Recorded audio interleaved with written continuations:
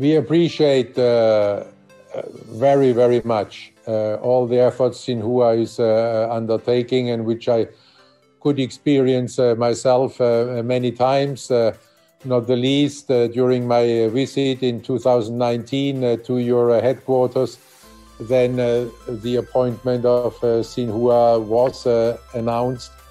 And since then, I think we have seen even more efforts from you and your colleagues to cover the Olympic Games and the Olympic movement in the true Olympic spirit, not only concentrating on the sports performances, which are, of course, key and essential, but also always promoting the Olympic values, which in these times of crisis are maybe even more important than ever.